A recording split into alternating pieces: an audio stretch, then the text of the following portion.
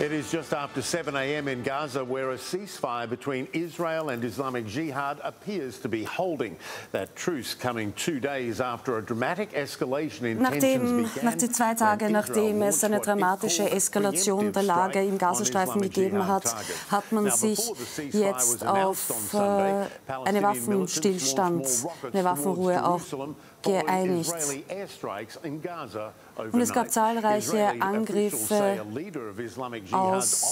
vom islamischen Dschihad, die vordergründig abgewiesen wurden, auch von den Abwehrsystemen. Palestinian officials say at least 44 militants and civilians have been killed, including 15 children. One young girl Aber es sind viele Menschen bei diesen Angriffen auch ums Leben gekommen. Im Gazastreifen hat sich insgesamt die Opferzahl auf 44 Tote und 360 verletzte Personen erhöht.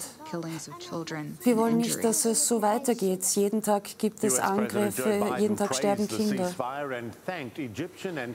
US-Präsident Joe Biden bedankt sich für diese Waffenruhe, die natürlich auch begrüßt.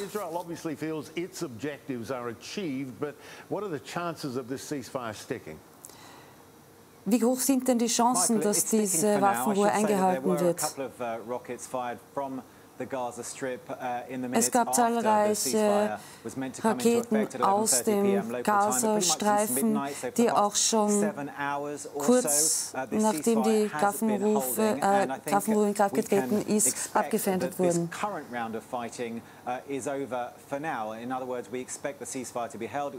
Aber wir rechnen damit, dass jetzt diese Waffenruhe tatsächlich eingehalten wird.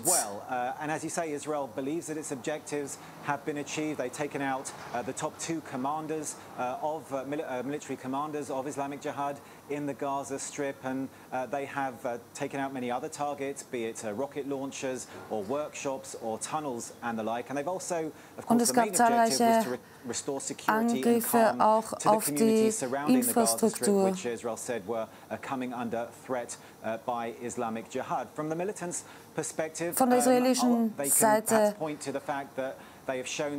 heißt das, dass die Angriffe auf den islamischen Dschihad vor allem auch Angriffe waren, um die Infrastruktur hier in Angriff zu nehmen. Es gibt zwar eine Waffenruhe, aber die Waffen sind bereit.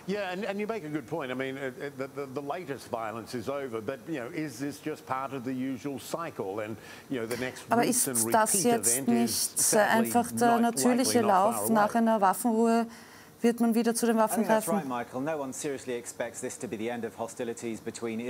Ja, wir gehen nicht davon aus, dass das der Zustand ist, der dann bleiben wird.